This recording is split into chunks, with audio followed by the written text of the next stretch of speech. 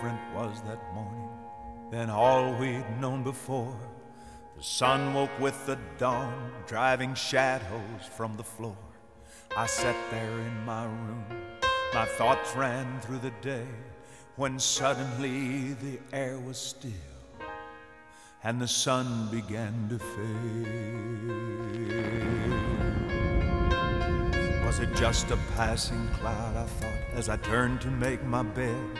So many days we looked for him, with hope we watched and prayed. And walking to the window, I thought I heard a sound of drums faintly beating, yet no one was around.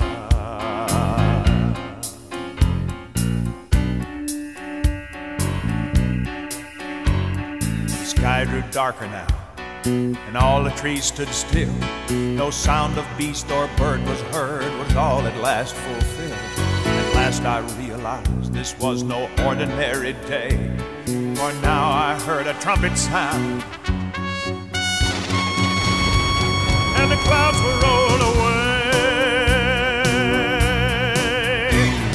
The wind grew cold and cutting, like a swift two-edged sword, and a host of voices shouted, "Hallelujahs to the Lord!" And there before my eyes he sat upon a horse, arrayed in white so radiant he was high and lifted up. The music grew with majesty as strings and organs sang. I heard the voice of angels as bells and anvils rang.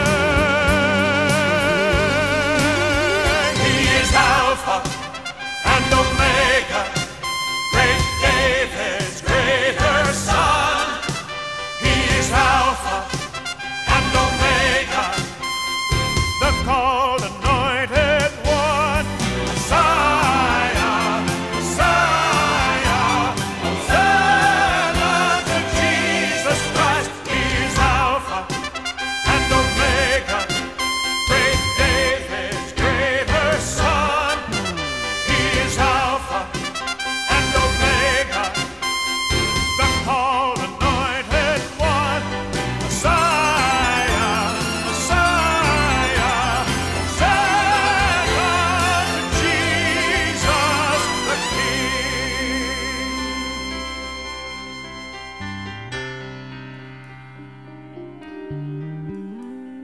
Then everything alive shook off the chains of night. The graves and tombs gave up their dead as they rose to meet the light.